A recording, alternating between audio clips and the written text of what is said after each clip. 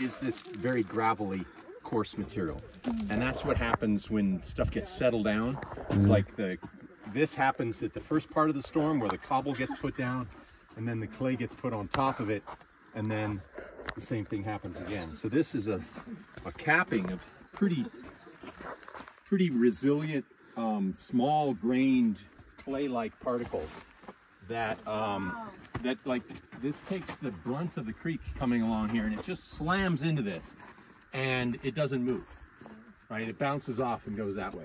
It shows kind of, whereas if it were this material just above it, this is quite erosive and soft and got large particles and a bunch of loose stuff around it, whereas this is all fine particles and quite resilient. It barely yields to the vegetation, tries to grow between them. Is this the same material they use for the cob house? Yes. As well? Yeah.